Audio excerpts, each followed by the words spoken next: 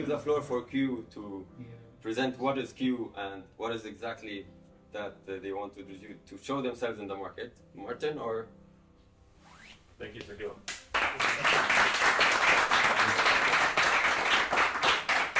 Okay. Hey, thanks for having us. Thank you very much, Suhail. Really appreciate it. When I heard about it the first time from Dino, I was like, wow, this sounds like a big project. I'm not really sure this is going to happen. So I'm super, super impressed, like coming here in the morning, seeing all of this. And the few discussions we've had is like, it's just accelerating. It's amazing. Thank you very much. You're welcome. Thank you for... Thanks for being here, all of you. I'm really looking forward to talk to all of you. I had a couple of discussions today, early in the morning already, which I really enjoyed. We have Martin here, we have Garrett here, Dino, so pretty much the whole team.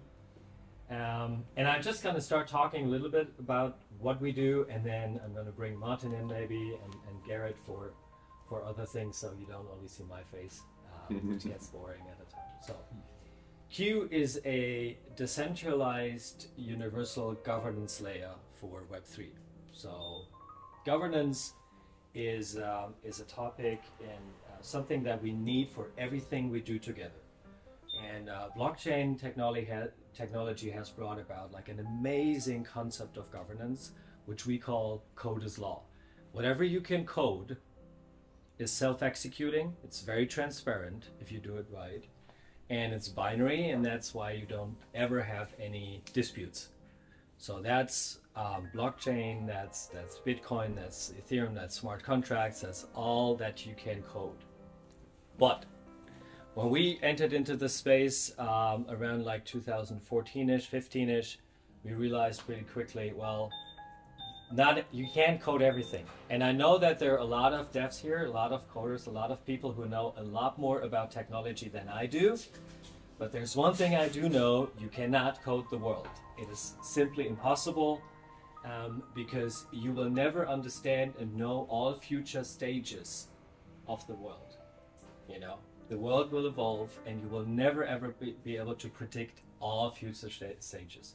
There's even like a Nobel Prize that's gone out for somebody who's proven mathematically that it's not possible, but it's not possible. So then what happens? As soon as you come to something that you cannot code, you run into trouble, right? If you don't have any rules how to deal with that. And it turns out that a lot, if not most, of whatever we think about and do in our relationships and also in business is what we call discretionary decision making. It's not binary, it's not yes or no, the answer. The answer is not if this, then that, but the answer is it depends. Yeah, it depends on the situation, and we will have to be able to make more situation adequate decisions, okay? And we're providing that piece and adding it to code as law. That's why we go beyond code as law. We love code as law. We love code. Whatever you can code, you should code always. And I'm very bullish on like how much more we will be able to code in the future. I started in Web 1 in the late 90s. That's a long time ago, you know. And I was totally fascinated with this whole idea of democratizing information. And then I saw what happened with that over the last 20 years. And when I realized, or when I first came across Bitcoin and blockchain, I was like, this is the missing piece. This is what we've been missing. So I love that piece of technology. But then I realized, especially like in DeFi, we're missing that other piece as well. So what is Q? We are providing means for decentralized organizations. And decentralized organizations are not just DAOs, like communities, but like MakerDAO is one of the oldest DAOs. It's a DeFi protocol. Everything that is an organization that wants to be truly decentralized needs some kind of infrastructure to do that. Like you've all heard about the really awkward, if not horrible, regulatory situations in the US. You know, like the UkiDAO case, or like what the SEC is doing is just ridiculous. ridiculous. But one of the reasons is, even if you were to design an organization that's truly decentralized, today you couldn't. There's no way. There's no way. And we're trying to help with that a little bit. So with Q, we're providing infrastructure. You can set up your DAO, your decentralized organization, under 11 minutes. Garrett can do it in 5. I can't. I can't. You will have a constitution that is a set of rules, like code, that is transparent, which is also a set of rules. Governance always needs at least 3 things. It's the trinity of governance. It's rule setting. What is it that we want to do? How is it that we want to do it?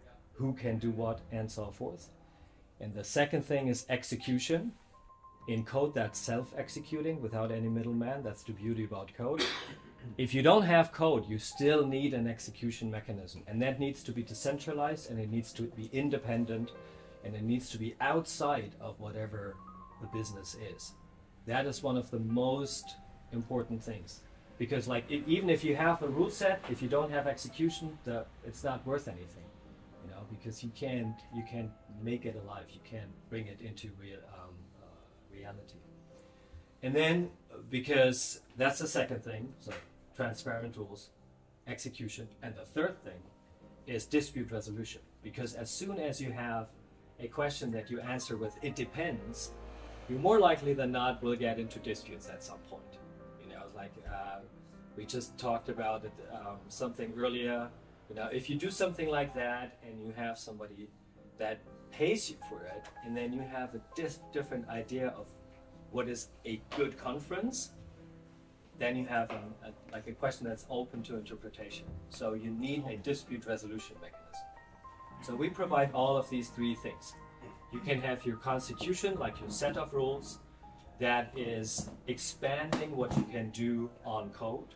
So you can cover all of the things that you cannot code in your constitution. We have a execution mechanism, which we call root nodes on the system, and we have integrated with the ICC, which is the biggest private arbitration in the world. And so whenever there's a dispute in a DAO, you can take it to the ICC and have that resolved, and then we can be able to execute that on-chain or off-chain, just depending on how you choose to do it. The beauty of the last one is the following. So imagine you have a DAO, you get into a dispute, and that happened with the Uki DAO case. And you find somebody to resolve that dispute. More likely than not, somebody's going to go to court. You know, some countries, some jurisdiction. In the Uki DAO case, it was California. They went to court in California, and then there's a judge, and the guy was probably like close to his 70s, so even older than I am, and he had no freaking idea what is a DAO even. You know, what is blockchain? What are you talking about? You know, I don't see anything. I just see like something going wrong and somebody complaining he's a California resident. So, yeah. So that's the first question. Like, is that judge accepting jurisdiction? Like, do they preside over the case? If you had a constitution as a DAO saying, like, this is what we do as a DAO, all of the members agree to that, and if we do have a dispute, we are going to beef it out before the ICC. We're not going to go to court in, like, I don't know, like France or the United States or Germany or whatever. We're going to do this in a private manner. Then, because the ICC is being recognized by pretty much all courts in the world, that court would say, like, well, you had a private agreement, you guys decided on what to do, and you decided and agreed upon resoluting your disputes in a private manner before the ICC.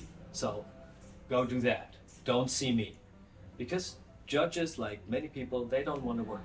You know, it's like, that's the first, it's literally the first thing they ask. And my background is law, so I was trained in Germany and the United States. I worked for judges. So it's literally the first question they always ask. Do I have to work? Do I have jurisdiction over that? And they're looking for arguments to say, no, I don't. You know? And that's what we're giving them. So you opt out of a nation-state legal system into private law. That's the third pillar. And that's what we're providing. One of the benefits. There are other benefits that we do. Martin, you want to talk a little about like d squared equals v and these kind of things? Sure. Yeah? Thank you very much for that.